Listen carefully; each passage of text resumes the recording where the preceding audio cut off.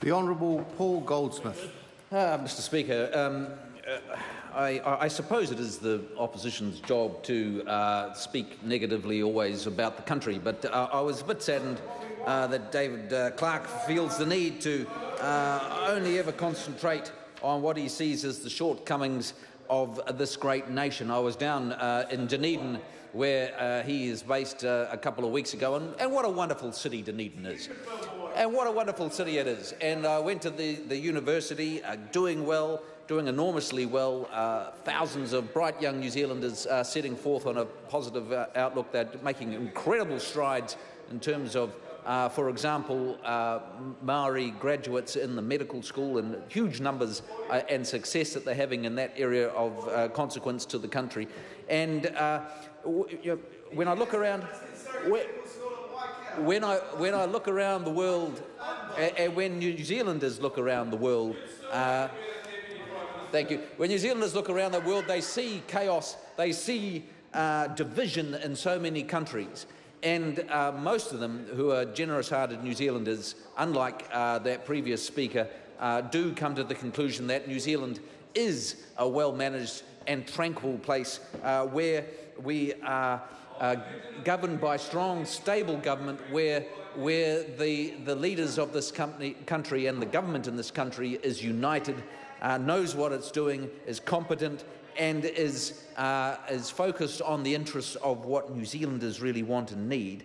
And, Mr Speaker, we all experienced a wonderful day on Waitangi Day. I was down at Orake Marae in Auckland, not far from the Epsom electorate where I'm based, with the Prime Minister. A wonderfully positive occasion it was, with a large crowd. It was a large crowd of New Zealanders and Aucklanders of all different ethnic backgrounds, all together in a very positive environment. And that is so rare in this world, and something that we should celebrate. Mr Speaker, and when it comes to the, I suppose, the research department lines that the Labour Party put together on the leadership of Bill English, I can reassure you that this is a man who has a genuine concern for all New Zealanders, who's thought about the issues that New Zealanders face over decades in government, and shows. Well, the best leader is somebody that leads by example, and here's a man that has worked very hard every day for New Zealanders. He has the absolute confidence of this caucus, and we are so much looking forward to the opportunity to have another term so that we can carry on the hopes and dreams that we've developed over the last 8 years. Mr Speaker, one of the main determinations that we continue to have is to grow our economy here in New Zealand, because while the opposition can talk about all the sorts of things that they want to do with the money that is taken from New Zealanders through their taxes, the most important thing we can do is ensure that we have a strong, productive economy that's internationally competitive, that can provide the jobs that New Zealanders need. And it's wonderful to see that even in the last year we've had 137,000 new jobs created by this economy. 137,000 jobs. And so more and more New Zealanders and their families have the ability to get a job and get out and work. Mr Speaker, a stronger economy enables us to invest in the sorts of things that we need to manage a growing economy. So where I'm coming from in Auckland, yes, it has been rapid population growth in Auckland, and so the most important thing we need to do is make sure that people can move around, and so I'm looking forward in the next few months for the opening of the Waterview Tunnel, which is one of the single biggest ever infrastructure investments made by this government. Which was held up for many years by Helen Clark, who should have done it a long, long time ago and held it back. And we put the money in, and we're going to make a big difference to traffic in Auckland. And that's just one of many, many investments that have been made by this government, and we're determined to make sure that we can try and keep ahead of the growth that is the reflection of the fact that so many people do want to come and live in Auckland because it's such a wonderful city. Mr Speaker, we can also, when we have a strong economy, we can invest in strengthening New Zealand families. And again, it's very quick to forget that this was the government that was the first to increase benefits for the first time in 40 years in real terms.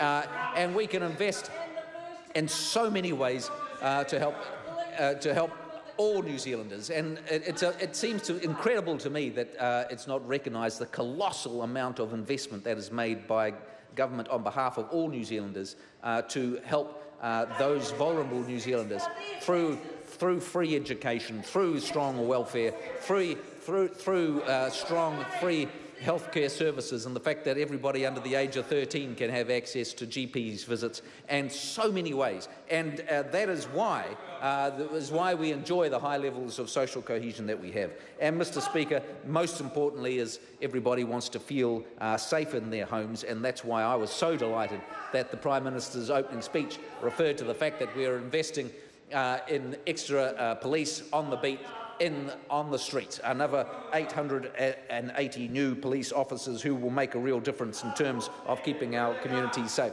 And I'm looking forward to seeing them out and about on the streets of Auckland, and they will be everywhere, and they continue. And they will continue to make a great contribution to what is ultimately a safe country, and one that where we do enjoy very high levels of security, but like everything that we do in this government, we are determined to raise the bar further and improve the quality of what we do. And so that's why most of the ideas that you'll be seeing this year during the election year will be coming from this government, 8 years into government, from a caucus that is full of ideas and full of new, wanting to raise the bar further, rather than over on the opposite side, who you would have thought in many years of opposition would have come up with some new ideas but haven't. I was given the great privilege of picking up some new portfolios over the summer in tertiary skills and employment, and science and innovation and regulatory reform. The tertiary sector is, of course, incredibly important to the future of this country in terms of helping New Zealanders into jobs, and that's why it's so important that we've got an economy that's developing jobs, such as we have 137,000 new jobs last year.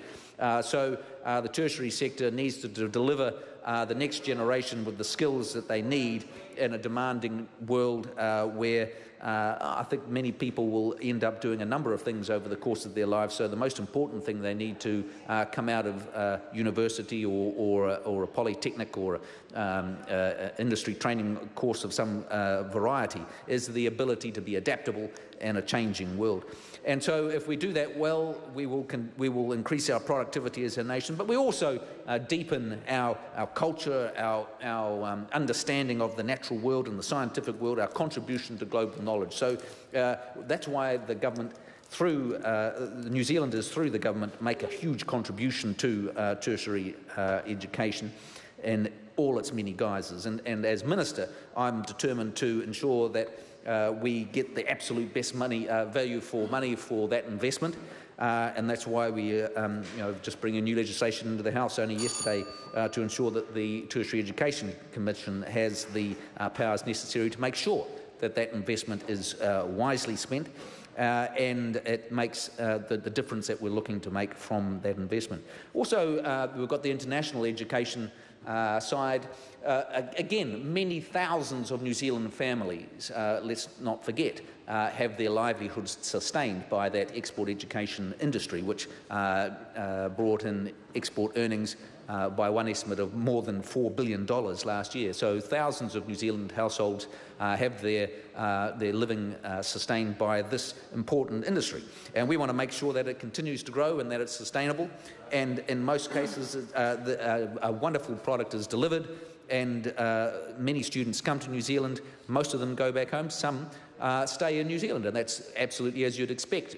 If you come and done a degree in New Zealand, you've learnt, you've had a qualification from New Zealand, you've had years in the country learning the language, may well be some of the best migrants that we can get. But it's also very important that we ensure that the systems that we have in place there continue to be robust, and that fundamentally the main thing that has been offered is an education, not a pathway to residency. And so we're absolutely determined to make sure that the systems that we have are robust. And we've made big changes over the last couple of years in that area, and we're seeing changes there. I'm determined as a new minister to keep a very close eye on that aspect. Mr. Speaker, on science and innovation, again, this government has been determined to raise our investment in science, because we see some of the many challenges that we face as a nation, as outlined in the science challenges, such as sustainable seas and resilience to nature's challenges, are ones. Sorry to interrupt the member's riveting speech. His time has expired.